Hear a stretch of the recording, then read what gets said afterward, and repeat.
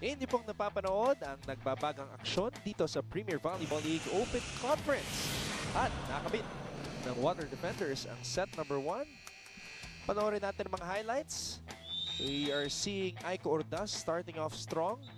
Pero syempre, laging nandyan para sa Lady Warriors si Myla Pablo. Nalabanan also getting her work in. At ito yung pinag-usapan natin, Josh, sa dulo ng set na yon, the connection between setter and quicker. Well, yun nga ito, makita nga natin na sa side ng ating water defenders, gumawa halos lahat. Andun yung mga ating naging top scorers in the previous game. You had Malabanan, you have Sultones, you have Ordaz. Pero syempre, sa side ng ating Lady Warriors, hindi naman nawawala si Pablo, si Panaga. Malabanan and Panaga leading the way with 6 apiece. At Josh, it's always good to see na kahit yung mga middle blocker namumuna sa scoring. And Panaga's got 6 for her team. Thank you once again for joining us on SNA. Anton Rojas alongside 3-time UAP champion from the Ateneo Blue Eagles, Josh Villanueva, joining us for the first time. And of course, we have Gaynel Krishnan with us at courtside. Oh, a service ace there para sa Water Defenders. Yun yung nagiging panlaban ngayon, Anton, ng ating Water Defenders, yung kanilang service. Makita natin, kanina pa hindi ma-establish itong Lady Warriors ang kanilang reception. Here's another one. So they just matched the number of service aces that they got in the first set kasi nakadalawa sila sa first set. So right away, na-match nila yun. What a start for the Water Defenders. They really want to make it to the semis. Malabana using her height. Casilla gliding, hitting. Nothing there. Nabor, back set para kay Ordaz. Look at the power. But look at Pablo dig that up. Casilla too strong on that attack. It's going to be a point for the Water Defenders. Balik muna natin ang ating kasama, si Gaynel Krishnan. Well, Anton and Josh, kanina kung nasabi ko yung dinagdag ng Lady Warriors si Heather Ginoo, hindi rin naman nagpahuli ang Water Defenders. Si Coach Royer Gorayep ay dinagdag din. Etong si Jel Cayuna na 2 games na nga itong been playing. Alam mo, kanina, Anton and Josh, sabi niyo nga yung tinaas ang laro ni Jerry Lee Malabanan. Sabi nga sa akin ni Jel, gusto niya din daw malaman kung may itataas pa daw ba ang kanyang laro. And of course, yung mahasa daw sa paglalaro kasama yung mga veterans player. Back to you, Anton and Josh. Adding to Gan's report, Josh, or following up to with Gan, what Gan just shared, how do you think this will help Jerry as she goes back to FEU para sa UAP? Yung experience niya dito. Well, yun nga, Anton, yung experience talaga establish isang player. Kumbaga, kung ano yung mapupulot yung mga lessons dito, kung ano yung matutunan niyang mga adjustments, madadala niya lahat din sa UAP kasi PVL is not just, kumbaga, it's a different competition eh. It's a much higher level na pagdating sa UAP. Which is good kasi dito pa lang nagpapakita na siya ng magandang performance. And most probably, mapakita niya rin sa UAP. That is why Heather is also very interested in learning and playing with these players na talagang nakatulong kay Jerry Lee na ilabas ang kanyang potential dito sa PVL. Here's Jerry Lee Malabanan. Sharp serve. C, look at her chase that volleyball and could not get it up in the air properly. What a start, Josh, para sa Water Defenders. Talagang lumalamang kanina pa to sa service eh. Kung hindi ace, hindi mahatid ng maayos sa center. Malabanan. Gohing. C. Here's Nepomuceno. Nabor was ready. Sato. Binigay kay Sultones and Gretzel Sultones. What a lovely cross-court shot, Anton. 8-1 ang ating talaan. The Water Defenders with a tsunami here inside the Phil Oil Flying V Center. Good Vibes Freeze Moment is brought to you by Creamline. Magpa-Good Vibes, mag-Creamline. Creamy ice cream. Everybody having a good time here as we are approaching the end of the preliminary round, but We're still not sure kung magsisimula na ang semifinals or kung magkakaroon pa tayo ng playoff. Depende yan sa kung anong mangyayari dito sa laban na to. So if the Water Defenders win, diretso na po tayo sa semis. But if the Lady Warriors win, magkakaroon po tayo ng playoff sa pagitan ng Perlas at ng Water Defenders.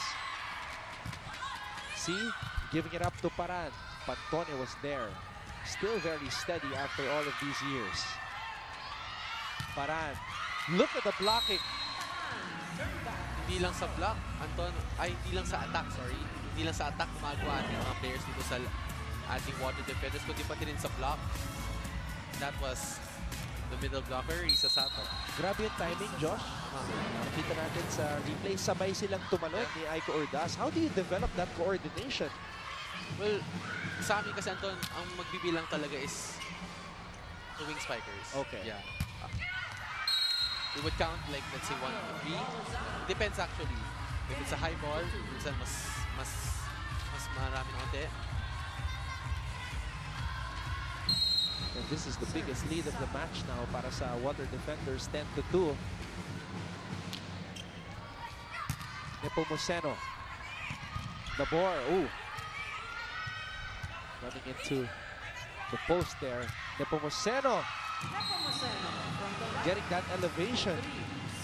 Tsaka yung form ni Kai Nepomuceno. Parang tumupi yung kanyang katawan sa ere. The full swing on that spike for Kai. Kitang-kita na ayaw pang move up ito ni Kai. Soltones showing us that power. Pantone. Nabor, binigay dito kay Gretzel. And Gretzel, Soltones gets another point. And with a little adjustment, medyo mababa na yung set. Ayan po ang mga bagay na nakikita ni Josh Villanueva. Nakikita niya yung mga pagbabago sa sets and the adjustments that the players have to make on the fly. Ball is up. 12-3. Now, Josh, what happened to the Lady Warriors here? How did they fall behind this big? Is it just the energy of the Water Defenders or are they still having problems with their reception? Well, yun nga, Anton, it's still reception eh. Like ito, makita natin na hindi nahahatid ng maayos sa ating setter na si Giselle. Ooh! Walang po-make up doon. 4-12. Everyone just looked. And that was Oliveros, Pantone, and Soltones there. Soltones. Nabor! And we know Jasmine Nabor can do that. She's been doing that way before. Kahit din sa UAAP. Jasmine Nabor comfortable playing as a spiker and showing her spiking prowess once more. See, binigay dito kay Dada. They're gonna need more of that. Impact points eh, yung mga quick attacks. And yung connection talaga eh. So Shishi Dadang is able to make her presence felt. Kumbaga, one of the veterans na to eh. Dadang. Soltones. Nabor. Oliveros. What a dive right there by Paran. Pantone. Nabor. Binigay dito kay Malabanan. And Jeremy Malabanan. Iba't ibang klase ng atake ang ginagawa ni Jeremy dito sa laban na to. Although medyo dikit ang set sa kanya, talagang nagawa niya pa ng paraan.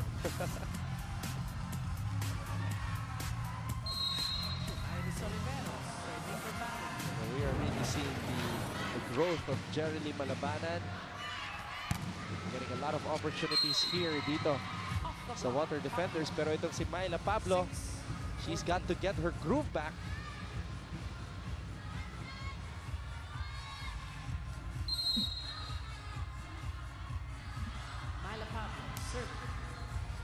Pantone. Nabor. Malabanan again. Goes down the line. Nepomuceno was there. Paran fades back. Pantone. Nabor, Sato, what timing by Jesse De Leon? One-on-one block. How did Jesse De Leon read that, Josh? Well, yun nga, talagang before you focus on the wing spikers and all, you have to focus first on the middle blocker of the other team. Kumbaga, you should never leave, kumbaga, yung middle blocker, which is your man talaga naman eh. So Jesse De Leon, inabangan talaga si Risa Sato for a possible attack. And yun yung masarap, Anton, mga single block ka ng quick, lalo na sa quick. So for you, that's the most satisfying Yeah, as a kasi middle blocker. it's a quick play eh. Kumbaga, it's a quick attack. And De Leon battling the ball there at the top of the net. Jesse De Leon. And this is what you need from players like Jesse De Leon. Pag pinasok sila ni coach, nakakapag-bigay ng impact agad. Yes, Anton. Yun nga yung sinasabi nga sa amin na yung, kumbaga, the ability of a player. Makikita lang. Sorry. Makikita lang. Kasi sa pag-adjust niya, yung pag-deliver niya kahit na bench, galing siya sa bench, kahit naging starter siya. Grabe, nayanig ang depensa sa napakatinding palo mula kay Risa Sato. Makita talaga yung connection ni Jasmine sa ni Risa. And right now, the Water defenders are just happier and just having a lot of fun as the Water defenders lead the Lady Warriors here in set number 2, 16-9.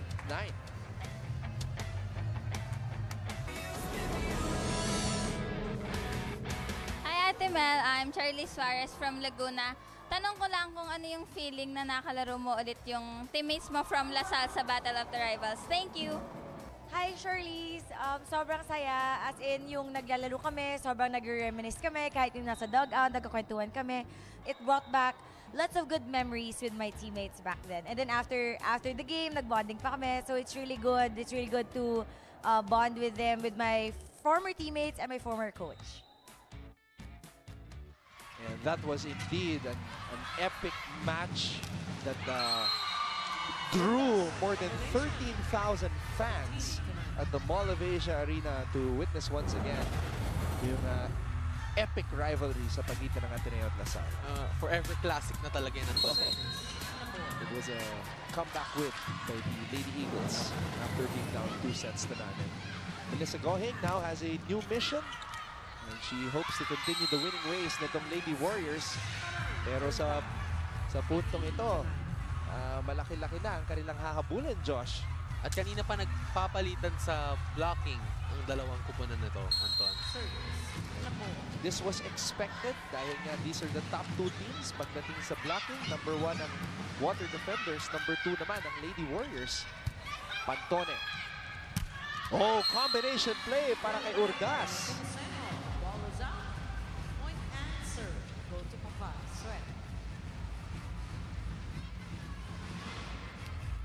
Team captain. 18-10 is our tally. Oh, Audrey Parad. Regalo para sa kanya. 11 to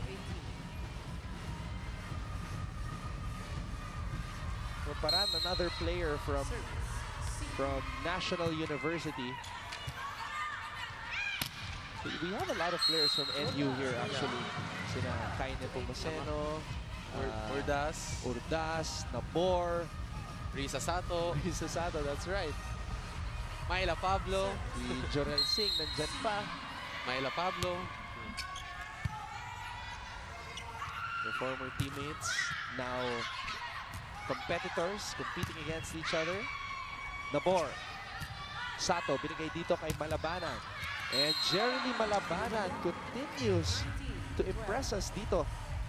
Kahit 19-12. Kahit offset na, Anton eh, talagang nagagawa ng paraan ni Jerry Lee. Shirley Malabang. 19-12. Susubukan ng Water Defenders na makamit ang set na ito, but Malabanan sends that one long. 13 to 19.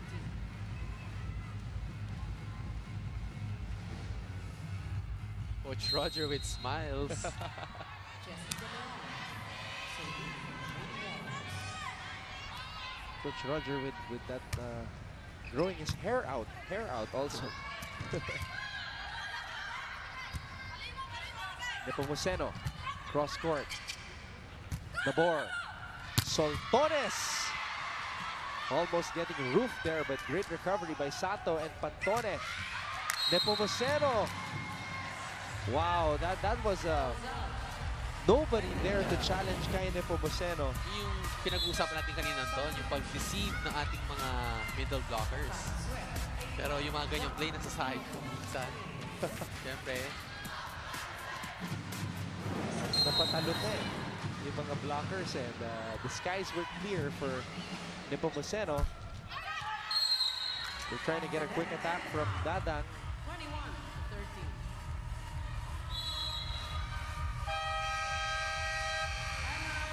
Lady Warriors.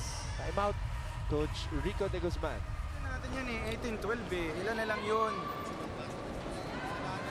Wala pa rin tayong receive eh. Hindi tayo makakatawa. Wala nga tayong kombinasyon. Nagkaroon tayo ng isang kombinasyon. Pechay pa yung palo. Outside pa. Anong klase? Ginagawa natin sa training yan. Bakit hindi nyo magawa dyan? Ilang beses ko na kayong sinabihan na pag open block, gandaan nyo na yung approach nyo. Okay, sige, abulin. Hindi pa naman natatapos yan dyan. Let's go. First ball lang, first ball.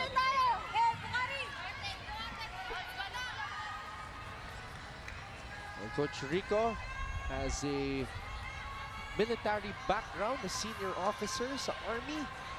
And he knows what it takes to win also. Dating kakampi ni na Coach Romel Abella, Coach Emilio Kung Fu Reyes, UST. They won 2 championships together back in 2001 and 2003. Now he's the mentor nitong Lady Warriors. Yung mga ganyang coaches, Anton, yung mga nanggaling sa mga Army, sa mga Navy, dala niyan discipline sa team eh. Yung kumbaga, they treat kumbaga minsan yung mga players nila na parang mga soldiers na rin, mga ganun. Do you get that sort of feel also under Coach Oliver Almagro? How different is it under Coach Oliver? I think Coach Oliver, parang all around talaga siya. He's like a father. Talagang he's there to commend you, to scold you. Yun yung maganda kay Coach Oliver. Talagang sa pagpapagalit niya sa mga players, lumalabas yung laro talaga eh. And Coach Oliver is happy kasi nga yung Pool Smashers nanalo kanina, 7-0. And now Soltones and company hoping to barge into the semis. So to make it simple, para sa lahat ng mga manonood, kung mananalo po ang kupunan ni Soltones, they are in the semis. And they will play the team of the guy we were just talking about, si Coach Oliver Almagro, the semis.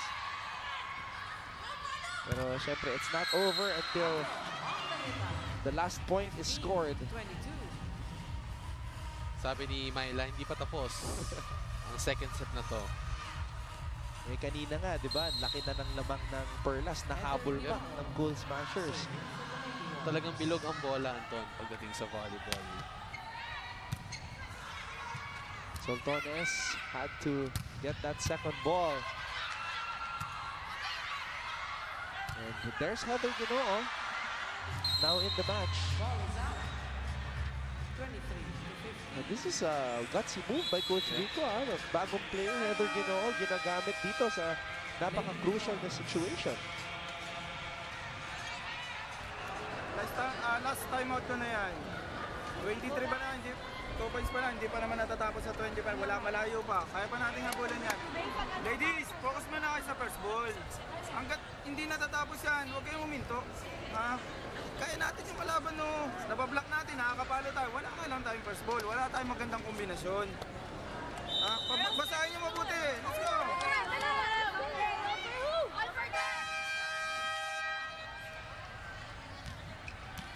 First ball pa rin.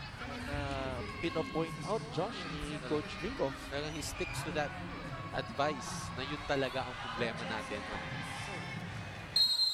Well, itong Lady Warriors, they have a lot of talented servers. And although number 6 lang pagdating sa serving ang Lady Warriors in the league, they're showing some great skill in that department here in this particular match. 23-16. Any error will be costly dito para sa Lady Warriors. Jasmine Nabor, napakatalino. Umawi eh. Kung kanina na-block siya, sabi niya, hindi na ngayon. Substitution. Jasmine Nabor. 14, sing. And yung maganda dun sa pag magkaroon ka ng setter na left hand, kumbaga, it's her, kumbaga, that's her, kumbaga, what do you call this? It's her advantage. Built-in advantage. Yeah, tama. Kasi she just needs her left hand in order to drop the ball. Adjustment kasi yan sa blocker, Yeah. ano, pag lefty. Panoorin natin. Instant impact. Jorel Singh, kakapasok lang. First ball talaga. First ball. Yung binabanggit kanina pa ni Coach Rico de Guzman. Jorel Singh making an impact. At ngayon, 2-0 na. Lady Warriors trailing the Water Defenders. And we will see kung kayang walisin ng Water Defenders ang Lady Warriors when we come back for set number 3. You're watching the PVL Open Conference dito lang sa SNA.